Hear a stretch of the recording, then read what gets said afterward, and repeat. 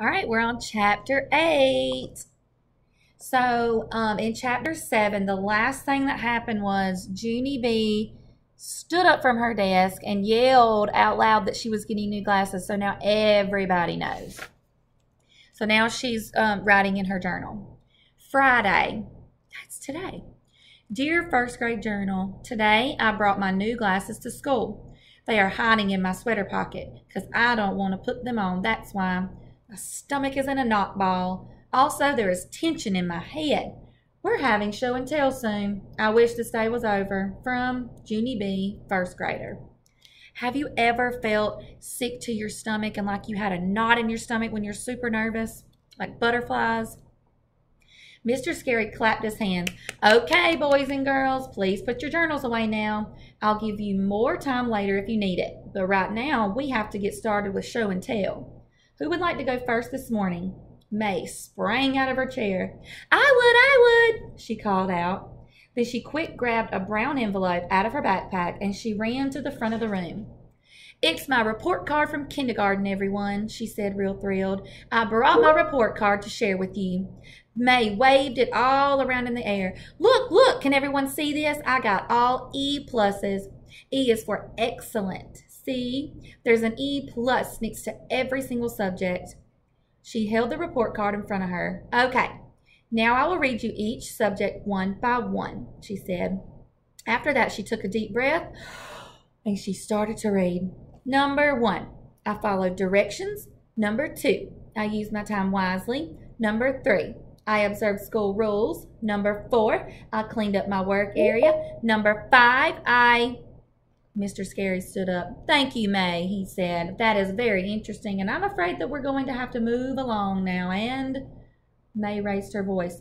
Number 5, I was courteous and respectful. Number 6, I used materials wisely. Number 7, Just then, Mr. Scary took May's arm and he led her back to her seat. Lenny raised his hand to go next. He passed around his new styling gel, plus also he let us touch his hair. After that, Sheldon showed us how long he could stand on one foot, and Jose sang a song about frogs, and Shirley showed us her turkey sandwich. She showed us the bread and the mayonnaise and the tomato. Finally, Mr. Scary stood up again. All righty, Shirley. Excellent sandwich, he said, but I really think it should go back in its bag now. Shirley sat down. Mr. Scary looked around the room. Okay, who wants to go next, he said. My stomach flipped and flopped. My stomach was so nervous because a nervous idea popped into my head. That's why. I looked down at my glasses in my sweater pocket. Then I swallowed really hard and I quick raised my hand in the air. Me, I blurted out. I do. Mr. Scary smiled. Great, Junie B, he said. Did you bring something to share? I quick pulled my hand down again. No, I said, I just changed my mind. My heart was thumping and pumping. I peeked at my glasses one more time. Then all of a sudden, my legs stood up and they rushed me to the front of the room. My knees were wobbly and shaking. I bent over and did deep breaths. Mr. Scary came over to me. Are you okay, Junie B? He asked. Would you like to sit down and wait to do this another day? No, I said. I want to get this over with. Then fast as anything, I reached into my pocket and I pulled out my new glasses. May started to laugh. It was loudish and meanish. Look, it's her glasses, she yelled. She brought her glasses for show and tell. Ha! And they're purple. Tears came into my eyes. I quickly covered my face with my hands. I wanted to sit down real bad, but my legs would not even move. I stood there very frozen. Do you think she's embarrassed? I would feel a little bit embarrassed if someone stood up in class and yelled and pointed at me and made fun of me. It's not very nice. May is pretty much a bucket dipper. And then, all of a sudden, I heard a noise. It was the sound of feet running, I think. I looked up. My new friend Herb was hurrying to the front of the class. And guess what?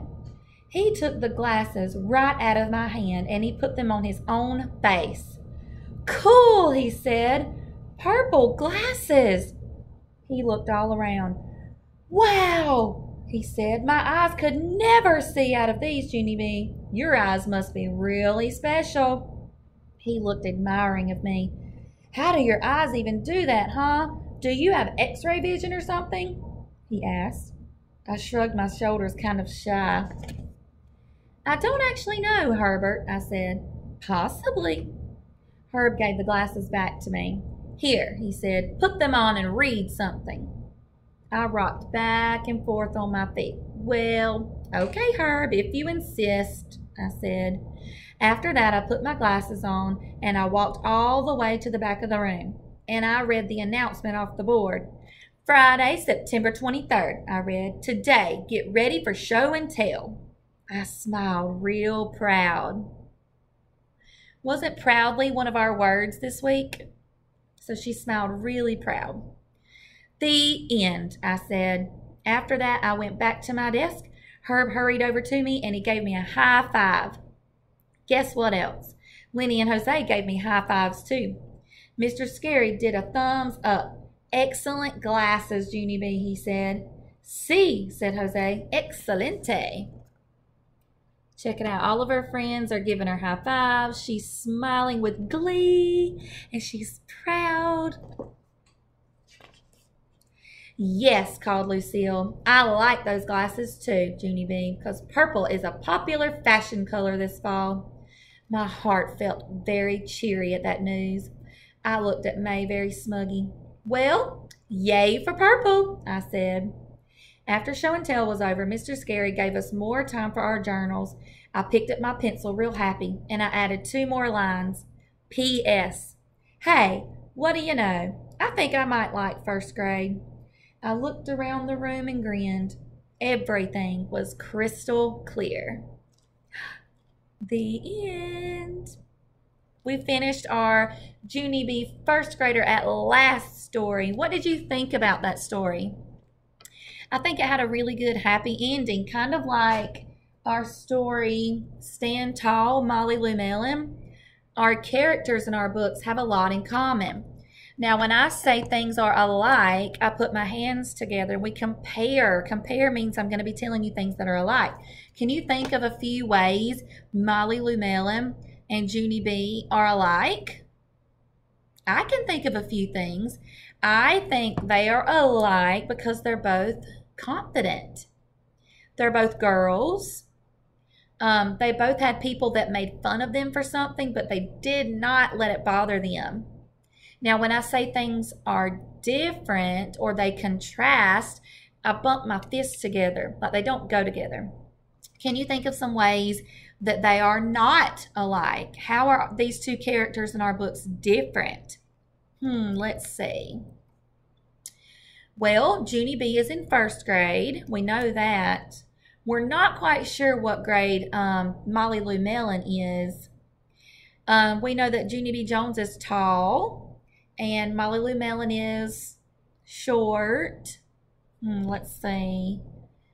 What else? Oh, I know. Junie B. Jones wears glasses and Molly Llewellyn does not. And you guys could probably come up with some more different ways that they're different or they contrast and more ways that they are alike.